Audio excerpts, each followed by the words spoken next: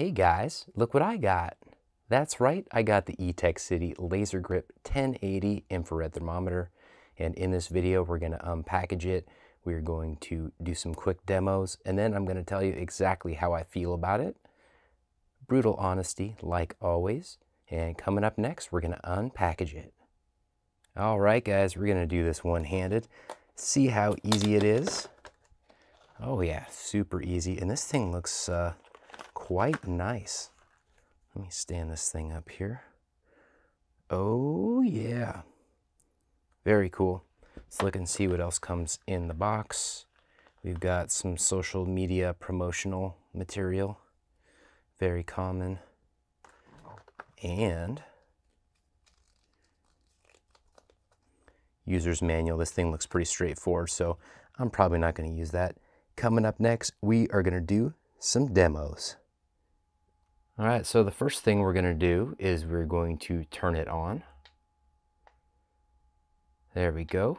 And it's got the nice digital display. It does toggle between Celsius and Fahrenheit. So that's nice. I live in the United States, so Fahrenheit is much more intuitive for me.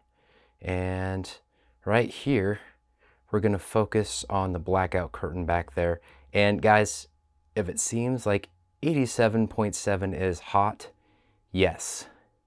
Yes, it is. That's a brilliant observation. And I go down there a little bit and it drops instantly. Now I'm holding the trigger down the entire time I'm doing this as well. So know that it adjusts fairly. There's a little lag, but it's still fairly quickly. Amazing text so far. I am impressed.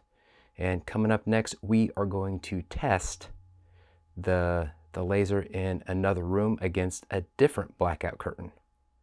I apologize in advance for not having this well lit in here, but we can use the LED light, the background display, whatever you call that thing. Anyhow, so this is a similar position on the curtain, and it's hotter out here in this room.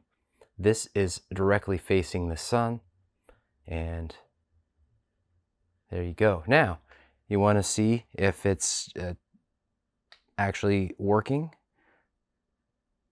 Yep, there you go. That is the floor. So it is cooler down below.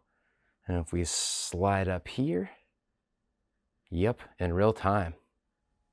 I'm going to quickly wrap this up and say, I like this. This is definitely worth the $20 I paid. And like, comment, and subscribe. Check the link in the description.